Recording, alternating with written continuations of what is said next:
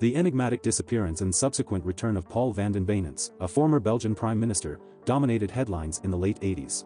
Vanden Boeynants, a controversial figure known for his vibrant political career spanning 3 decades, and infamous for his tax evasion conviction, disappeared mysteriously in January 1989 from his Brussels apartment garage.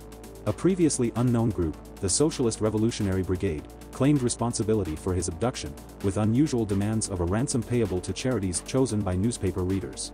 The sensational mystery stirred speculations, with some suspecting Vanden Boeynants of staging the kidnapping to dodge a pending parliamentary inquiry. Vanden Boeynants returned home after a month, reportedly after a substantial ransom was paid, renewing debates over the authenticity of his kidnapping. His appearance after release, tired, weak, and thin, seemed to dispel suspicions of a self-staged abduction. The Hemers gang, later arrested for the crime, revealed no political motives behind the act.